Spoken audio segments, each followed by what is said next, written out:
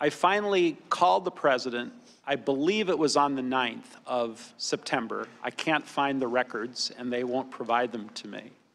But I believe I just asked him an open-ended question, Mr. Chairman. What do you want from Ukraine? I keep hearing all these different ideas and theories and this and that. What do you want?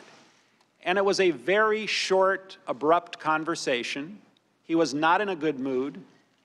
And he just said, I want nothing. I want nothing. I want no quid pro quo. Tell Zelensky to do the right thing. Something to that effect.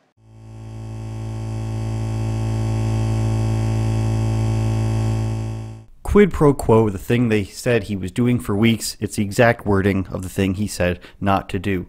Welcome back to Andrew Says. I wouldn't lie to you except for maybe this once. Quid pro quo is not actually illegal. That's number one here, why this whole impeachment hearing is a lie, and I want you to be able to tell people who may not believe that, who just are seeing the headlines and the news flashes and thinking, oh, it's happening now. If the president, no matter who it is, Barack Obama, Donald Trump, Taylor Swift, Jim Carrey, hopefully never, if they can't make foreign policy decisions without getting everything approved, then there shouldn't be a president. The president and his administration need to be able to make decisions on foreign policy, which is why Joe Biden doing the exact same thing on video and bragging about it is also not illegal. Here it is. This administration, unlike the administration you worked in, decided to provide limited defense articles to Ukraine. Do you think that was a wise decision? And more broadly, do you see any scope for any sort of a deal on eastern Ukraine? The answer is yes, I think it was a wise decision. But then again, I was pushing that for 2 years before we left. I remember going over convincing our team, or others too, convincing us that we should be providing for loan guarantees. And I went over for, I guess, the 12th, 13th time to Kyiv, and I was supposed to announce that there was another $1 billion loan guarantee. And I had gotten a commitment from Poroshenko and from Yatsenyuk that they would take action against the state prosecutor, and they didn't. So they said they were walking out to press conference. I said, no, I said, I'm not going to, or we're not going to give you the $1 billion. They said, you have no authority. You're not the president. The president said. I said, call him. I said, I'm telling you, you're not getting the $1 billion. I said, you're not getting the $1 billion. I'm going to be leaving here, and I think it was, what, 6 hours? I looked, I said, I'm leaving in 6 hours. If the prosecutor's not fired, you're not getting the money. Well, son of a bitch. Got fired. Everything the Democrats have accused Donald Trump of in this very instance surrounding this whole impeachment trial, it's not a trial yet, impeachment inquiry, sorry, is because they have done it themselves. They've gone far ahead. They think, what have we all done that we might get we might get caught for? Let's accuse them of doing it. This is why I want you to show this to your liberal friends, your centrist friends, anyone who believes it, because they don't pay enough attention, they don't care to pay enough attention, and then all the information firing at them is telling them that Trump's being impeached. Every time Twitter has a trending hashtag saying Trump is over, oh, Christmas and impeachment, what a great week, or recycle for whatever holiday, Thanksgiving this week, what a great week. So quid pro quo, not illegal. Biden did it. Moving into number two, getting dirt on your political opponents. Trump is using foreign entities to get dirt on his opponents, specifically Ukraine, on the Bidens and such, who's the top Democrat candidate for president.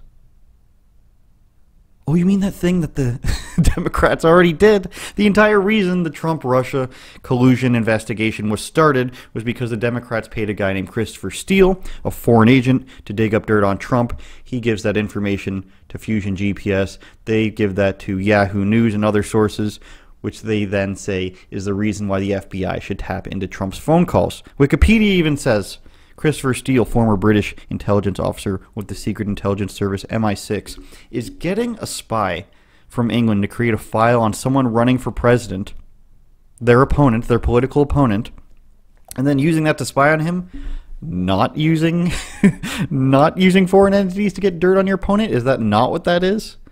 And what did that lead to? Of course, it led to number three, the Mueller investigation. Combining the first two, we got a big number 3 on the screen or anything? Combining the first two, Trump trying to do quid pro quo, trying to get dirt on his opponents, is actually just an investigation into Hunter Biden's son. That's what this actually is. It's for him being paid to be on a board for a gas company in Ukraine when he doesn't have any experience in this field of work, and he also doesn't even speak their language. Hey, you guys, I'm going to work in Japan on a nuclear energy board. I don't speak Japanese, and I didn't go to school for any of that. Nothing fishy about that.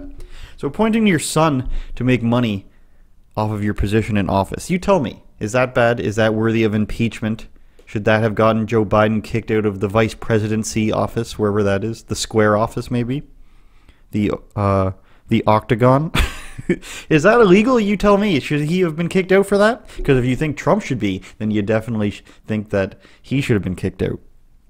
Again, another thing that Democrats have actually done, but Trump is bad if he does it. They had this 3-year-long investigation into whether or not Trump was corrupt. But Trump is not allowed to investigate whether or not a sitting vice president at the time and his son were involved in illegal activity and using their office to make money. It has way more evidence than the Trump and Russia collusion already, and that is not allowed. They call it quid pro quo. People had the signs in the streets all about it. People were interviewing protesters without them knowing that it's not illegal.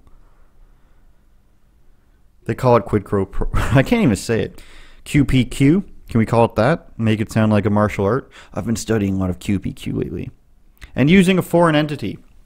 Now, number 4, as to why this is all a sham, a lie, is the aid. Trump is withholding aid. 250 million, 400 million, almost knocked over my microphone. When people think aid, and when the media presents aid, everybody thinks that it's supplies, medicine, you're helping a country out. But aid is one of those fun words that we use for something else. Maybe for building infrastructure. What is it, though? You never hear them mention what the actual aid is for because they don't want you to know. From the LA Times, Congress had approved 1-year funds of $250 million in military aid from the Pentagon and $141 million in assistance from the State Department with bipartisan support. Remember that. Bipartisan support last fall.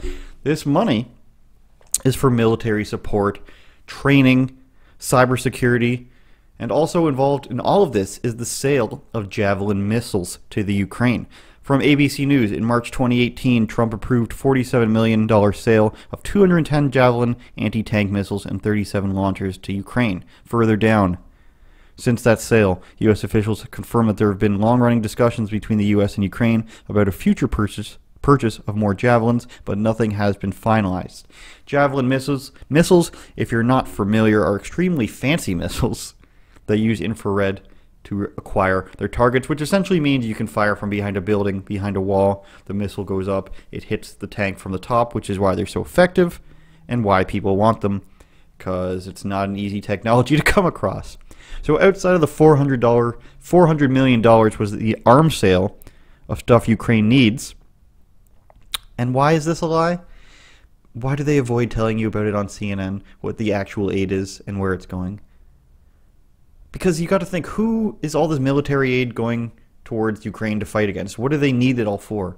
Oh, that's right. It's to fight Russia. So Trump is best friends with Putin, and he's colluding with them, and he's abusing Ukraine to investigate his political opponents. But he's also helping them fight Russia with technology they wouldn't otherwise have. Now, if you're really holding on to this, really grasping at it, you might say, well, that's why he's withholding the aid, because he wants to help Putin. Then I'd say, well, which is it? Is he withholding aid to get an investigation into Joe Biden, or which, by the way, is already happening by Ukraine and was before this phone call with the Ukraine ever happened? Is it that, or is it just Trump trying to help Russia? Which one is it? Well, maybe both, you might say. You might say that if you're clinging to the board like Jack and the Titanic. There was room on the door, Jack. We all know it. It's quite the plot hole. Well, in case you are wondering about that, Trump released the funds in September, I'm sorry to tell you. So he can't be doing either. Either he's doing the exact same thing that the Democrats did, which is okay when they do it, but not okay when he does it, or he's trying to help Russia by delaying these funds, except for the funds have been released and he's helping Ukraine shoot missiles at Russian tanks, people, okay? He can't like Russia that much. Unless they've got... You'd have to think that there's some sort of agreement between him and Putin where it's like, well, we're going to let some of your tanks blown up, so put just crash test dummies in those. Bring on number 5. Adam Schiff, the guy you love. Shifty Adam Schiff. The head of the investigation, the guy who made up what Trump said in the phone call, the guy who's adamant that Trump is corrupt and he needs to be impeached. But somehow... Adam Schiff is not sure if Donald Trump should be actually impeached anymore. You think President Trump should be impeached? I want to discuss this with my constituents and my colleagues before I make a final judgment on it. And you've also said that what you've seen is, quote, far more serious than what Nixon did. Explain to me how you have not come to the conclusion that the president should be impeached. I mean, it sounds like you think he should be impeached. Well, I certainly think that the evidence that's been produced overwhelmingly shows serious misconduct by the president. But I do want to hear more from my constituents, and I want to hear more from my colleagues. This is not a decision I will be making alone. If you feel like you've got a handle on this stuff and you know about this information, you need to try to talk to people. And you're probably, completely honest, you're probably better at it, a lot of you, than I am. My cameraman's better at it, for example, about bridging the gap and relating to people on issues that they care about by knowing their political leanings. But if you just go one level deep, one layer of information deep past the headline, read the article on impeachment, on public policy, you're already ahead of 95% of people. Because most of what people say is something they've already heard somebody else say, and not until you get outside the little bubble, which is actually a huge bubble, do you actually realize that everything that you're saying is stuff that you've just been told, or that you've heard from other people. That's what this whole impeachment hearing is about. Everything that these people have presented as evidence has been hearsay, which is stuff they've heard, or stuff they've heard someone else say that they've heard. Not admissible in court. Most people don't know much beyond that, and that's not an insult. I don't mean that in an insulting way. It's because everything I've shown you today is presented as completely the opposite. So it's hard for people who don't pay attention to know what's being told to them. I would hope that by this point people don't just believe that the news has no motive and they're not trying to make money off of people. Maybe you think this is you. Maybe you think you're in the bubble. But chances are if you're watching me, you probably watch a certain amount of sources. If you only watch me, then thank you. Love letters in the mail. That's how when you like me, I do this voice. But all of Hollywood, pop culture, social media, mainstream news, that's the bubble. It's all the same ideas. It's all the same talking points. It's all people giving the hearsay. And somehow the media manages to manipulate that into making people think that it's popular thought, common thought. So if you see politics, news, culture on any of these outlets, which I'm guessing you do, you're probably not in a bubble like those who only get their information from those sources. I would rather not do this. I would rather not have to make videos for which I think that people need to see the truth. I would rather just be able to watch the news, read the articles, and be like, yeah, they're being fair here, but they're not. So I'm here because I care, I guess. I'm sitting here because I want people to know what the truth is. I don't like the idea of a mass amount of lying to get people to believe something. It doesn't feel good to me. So that's why I'm here. That's why I'm here getting shit on by YouTube. That's why I'm here, people calling me a liar because I'm only 19 years old and I'm from Scandinavia. And Patreon. If that doesn't sell you on Patreon, then I don't know what will. Me talking about getting shit on by YouTube. I wouldn't lie to you except for maybe this once. Share this with your friends. Andrew out.